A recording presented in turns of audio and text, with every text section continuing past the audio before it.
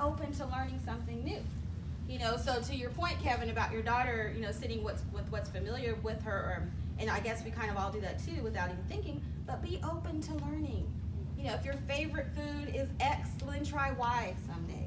You know, if you love going to, if you have like if you're a music lover, then go to a different kind of music, for example. Don't just always go to the Reggae Fest, you know, every April in Austin, plug. But coming up very soon. You know, but be intentional about trying something new. And there are times when, you know, sometimes I'm sure some of us have colleagues that were like, oh God, not him again, not her again. Here they go with whatever the thing is that they do that bother you.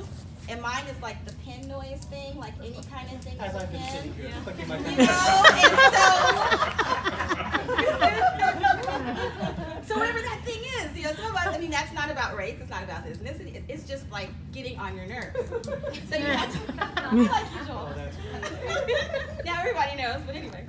So you have to be intentional about saying, you know what, it may be a hard conversation because he could be my boss, right? And he could be the one who's like, you know, looking at my review and saying, I don't know.